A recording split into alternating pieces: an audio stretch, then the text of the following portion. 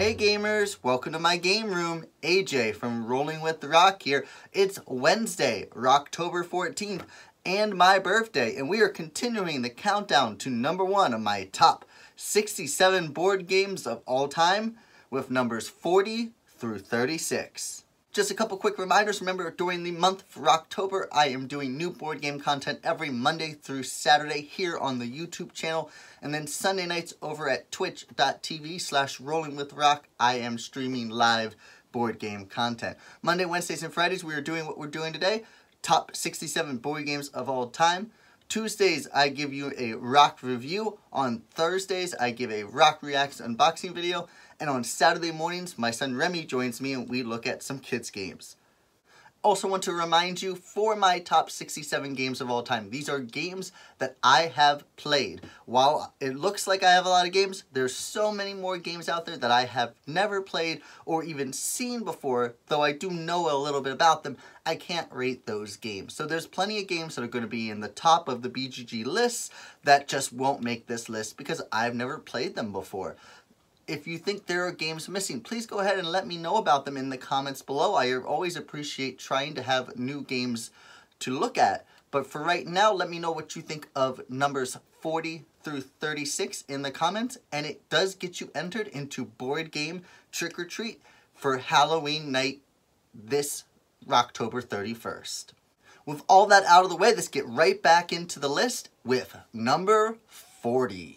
At number 40, we have the auction bidding tile laying game from Lookout Spiel and Mayfair Games, Isle of Skye from Chieftain to King. In Isle of Skye, you take the helm of one of 5 clans, and you are given a screen with that clan's name on it. You're also given a starting tile with your castle on it. And then what we will do at the beginning of the turn is every player in the game will draw 3 tiles out of the bag. Put them in front of their screen. You then take an axe that you were given and put it behind your screen corresponding to one of the 3 tiles. You will also take coins and put them, assigning those to the other 2 tiles in increments that you wish. And what this does is that after everybody has assigned their axes and their coins, you pull your screens away. You automatically discard any of the tiles that had an axe, and then starting with the start player, you go around and purchasing tiles from the other players. If you purchase a tile from the other player, you pay them the amount of coins that they put behind their tile. But if those players have tiles left over at the end of the round of bidding, then they have to pay the amount of coins that they put behind the tile. So you can't just set the prices super high, because if nobody buys it, then you've spent all of your coins. So there's a lot of push and pull there. Then after the bidding phase, you go to the tile placement, and that's very much like Carcassonne. We are trying to connect roads and achieve different victory conditions on the tiles. It is like I said, it has a Carcassonne feel to it. It does things a little bit differently. I really like the auction phase of this game. And that's something that Carcassonne doesn't have. So that's one of the reasons why this is higher on the list than Carcassonne is. But this reminds me of Carcassonne. It adds a couple more mechanics that I like. It adds different types of scoring. There's like 16 different scoring tiles, so different objectives. Similar, I don't know if cartographers took took inspiration from this, but Cartographers has the 4 seasons with the 4 different scoring zones. Isle of Skye has that same thing. They have an A, B, C, D scoring zone, and you score similarly to how Cartographers does it. So they might have taken inspiration from this game, or that's just a common mechanic. Maybe many games do that. But I do like Isle of Skye for its auction bidding, for its tile laying, and overall it says it's a 60-minute game. That sounds about right. It's not overly long. It doesn't overstay its welcome. So in at number 40, that is Isle of Skye.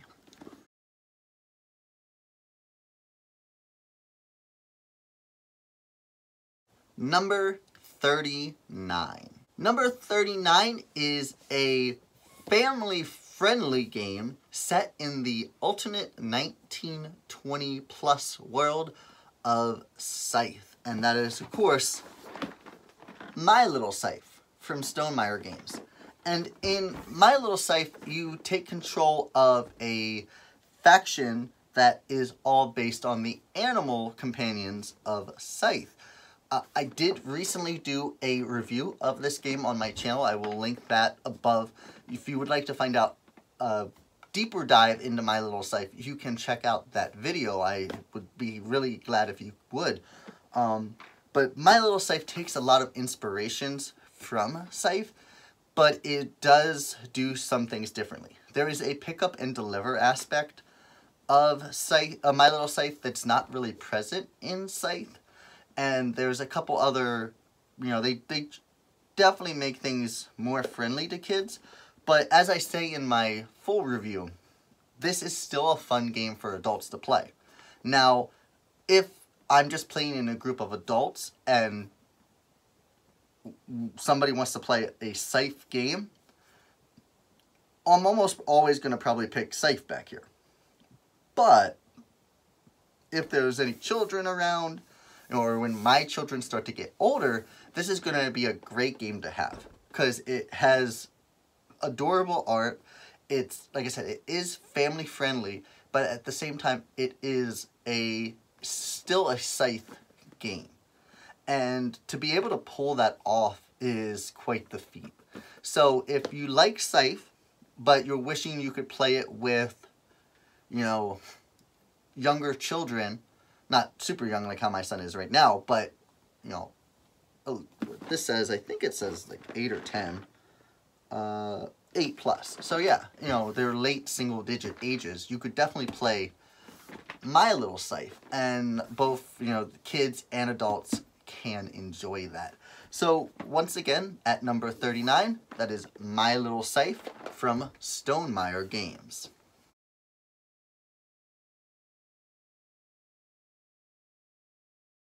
Number 38. Back at number 60, I mentioned Dominion and how it set the groundwork for all deck builders after that, and that there would be deck builders farther down on this list. So here at number 38, we have a deck builder, Legendary, a Marvel deck building game. This one is specifically villains. So there are 2 base games for Legendary. Actually, I think there might be a couple more now, but Legendary Villains for Marvel. This is not the Encounters series. Legendary and Legendary Encounters, from my understanding, are slightly different. I'm not really into sci-fi, which is most of what the Encounter stuff are. It's like Aliens and X-Files and a couple other things. I've never played any of those. I don't really have any interest in those themes, but I love Marvel. So this Legendary is the one for me. Specifically the villains. So I always enjoy rooting for the bad guy. I think when the bad guy has a good story. When the bad guy has a good story, they are almost more relatable than the goody-goody heroes in stories. That's why a lot of times when I watch professional wrestling, I root for the heel, which is the bad guy. Because usually the bad guy is telling a better story than the good guy. And that's the case, at least in my opinion, with Legendary Villains. The Legendary Villains box tells a better story than the original Legendary box. It also, unlike the Legendary box that comes with a board, in my opinion, Legendary Villains does it better because it comes with a wonderful playmat right there. So that's your nice Legendary Villains playmat. And then I have a ton of content for Legendary. This is just one box of it, but you can see all the cards in there, and then the playmat goes right in the middle, which is really nice. But we have a lot of content for Legendary. We have both the Legendary main box and this. We have fallen behind over the last year or so on content for this game, but I really don't need to add any more. We have so much. There comes to a point with deck builders or LCGs or collectible card games where you have enough content to play the game for as long as you want. And that's the case right now here with Legendary for me. I don't really need to add any more content. I'm sure they'll come out with sets where I'll be like, oh, I really like those characters. I want to add that to my game.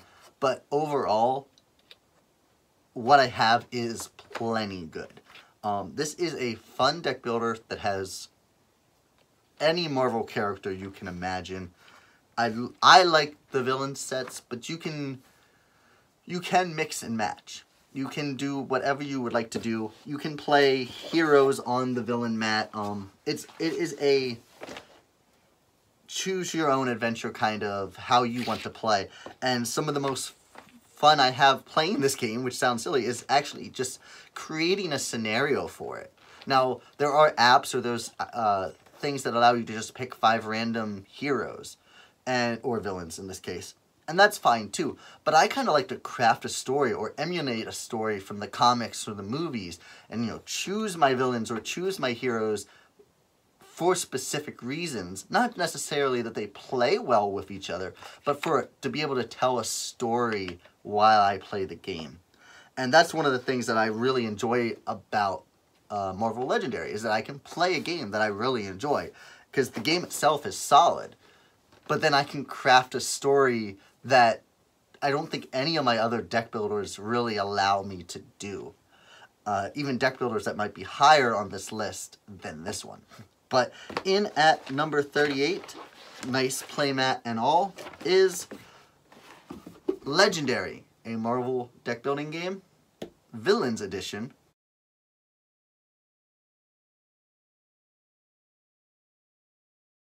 Number 37.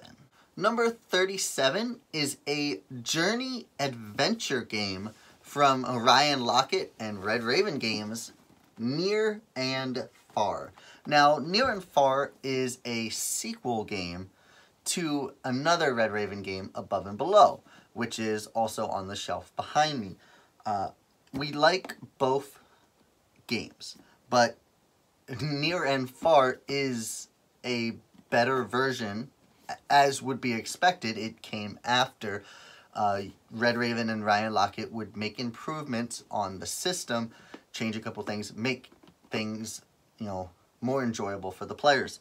The really cool thing about Near and Far is the books that you have in here. The first book is like just pages and pages of stories and scenarios. So the game will tell you, read Q9, and you will read Q9 aloud, and then if it has different options on it, you will choose one of those different options, and you won't know what the other ones end up leading the road to, but it's almost like a choose your own adventure book. Then, the other book in the box is the map selection book. So you can play on different maps. So there's one, and then you can flip to a couple pages later, and you have a different one like that. And these all have different locations on them, different stories to go with them. You get treasures, you can collect different sets of tokens, and you fight bandits trying to, you know, complete that journey. And there is actually a campaign where you can play all the way from the first map all the way to the end. And we were actually in the middle of that campaign prior to everything going on in the current situation with the pandemic. So we have not been able to finish the campaign yet. Even the player boards are really beautiful. You have these tents, and you put them down on the map as kind of like a route. It allows you to rest and be, you know, work from those spots instead of always from the starting spot. You have the town that you start in each round. This is actually a double-sided board, but these are like your worker placement phase, where you can place your character in one of these to take the action. And it has, you know, you can buy these really, really nice metal coins for it. The art is, with all of Ryan Laukat's games, absolutely gorgeous. Overall, it is just a very fun, story-driven game. And a big part of the enjoyment of the game is finding out all the different stories, elements, and everything that this game has to offer. It is, like I said, it's higher than Above and Below. I'm pretty sure this is my highest Red Raven game. I do want to play the expansion Amber Mines because I understand that it has a cooperative campaign in it, and that would be a lot of fun too because right now our campaign is competitive. I would love to do a cooperative campaign in the Amber Mines when we finally get an opportunity to play this game that many times again. We haven't been able to finish this campaign, so I don't know if that's going to have any issues or not. We're also really excited for Sleeping Gods, which is an upcoming Red Raven game that has been recently on Kickstarter and was funded. That will be delivering at some point here in the near future, and it is another game in the Above and Below and Near and Far genre of story-driven games from Red Raven, and that excites us greatly. It excites me a lot. Like, we liked Above and Below. We really like Near and Far. At this point, I expect to love Sleeping Gods. So when I do this list next year, I still think Above and Below, excuse me, I still think that Near and Far will make my top 67 games. But as long as between now and then we get Sleeping Gods played, I would fully expect that to as well. So those are just, I'm specifically talking about Near and Far right now for Red Raven. But I just gave you 3 really, really solid Red Raven games to take a look at. Above and Below, Near and Far, and then coming soon, Sleeping Gods. And earlier on this list, we did mention the Ancient World. So if you like the art styles in this game, from Ryan Laukat is one of my favorite artists in all of board games. I love that for Red Raven games, Ryan puts in so much work individually for this, for the graphic design, for the art, for the game mechanisms. It's really, really inspiring. And so I really recommend that if these games sound like anything that would be up your alley, go ahead and take a look at Near and Far, my number 37 from Red Raven Games.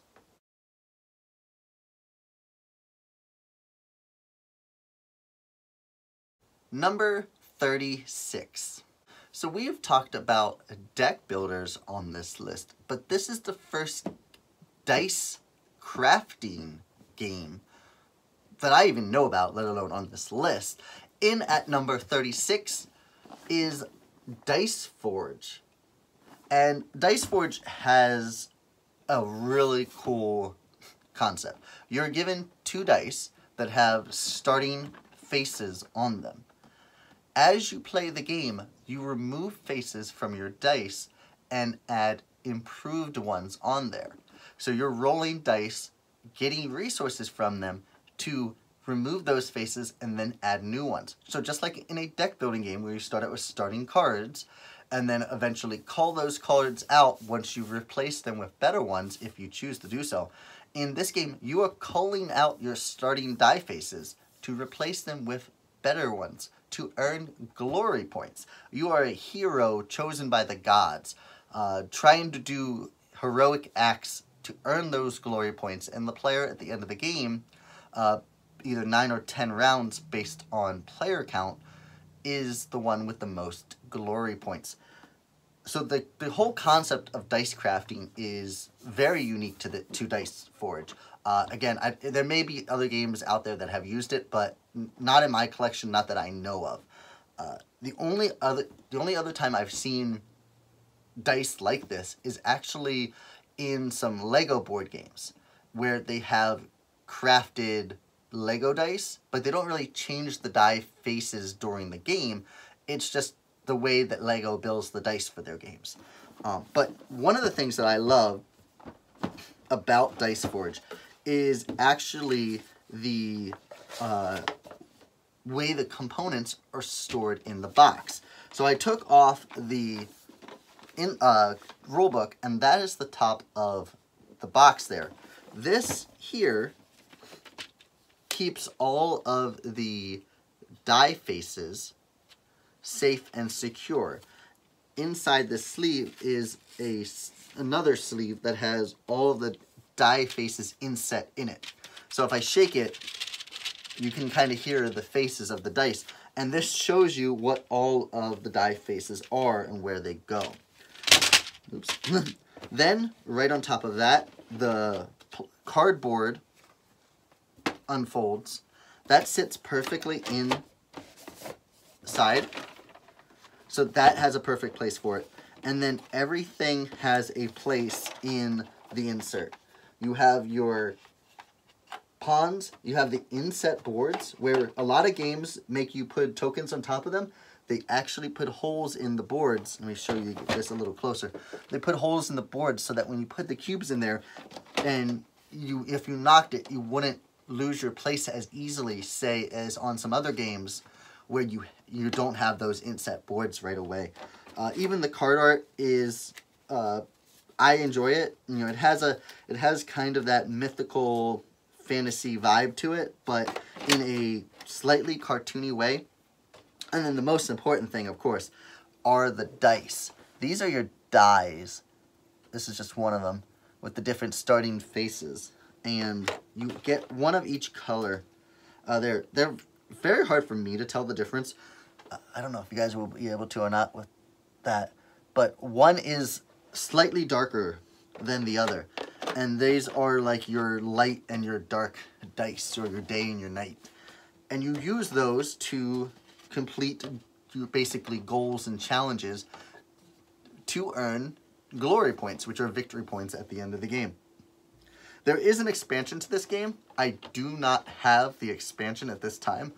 I would like to get it down the road, but this has such a cool concept. I love when games come with an insert already, and not just something thrown in there to, you know, kind of keep pieces in one spot. Everything in this game has a place in this insert, and that is so rare in board gaming that it makes such an impression with me. And so in at number 36 is Dice Forge.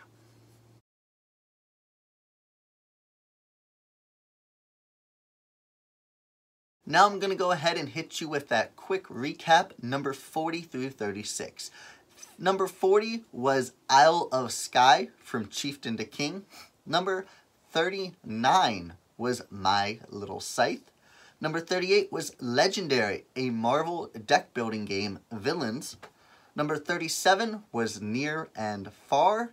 And number 36, Dice Forge. Go ahead and let me know your thoughts on these games in the comments down below. Remember, if you're subscribed to this channel and leave a comment on any video labeled ROCtober, it counts as an entry into Board Game Trick or Treat. Thank you very much for joining me and spending a small part of my birthday with me. I greatly appreciate it. Go ahead and go back and watch the other videos from this top 67 list if you haven't already. Tomorrow, ROCtober 14th, Thursday, I will be putting up a Roc Reacts unboxing video of Harry Potter Hogwarts Battle Charms and Potions expansion from the OP. And then on Friday, we'll be right back here with more top 67 board games of all time. That will be numbers 35 through 31. Thank you guys so much for watching this content, for liking and subscribing and sharing my content, interacting with me here on YouTube and on Twitch. I greatly appreciate all of this support. It means the world to me. I hope you guys have a great rest of your Wednesday. This was AJ from Rolling With Roc and ROCtober.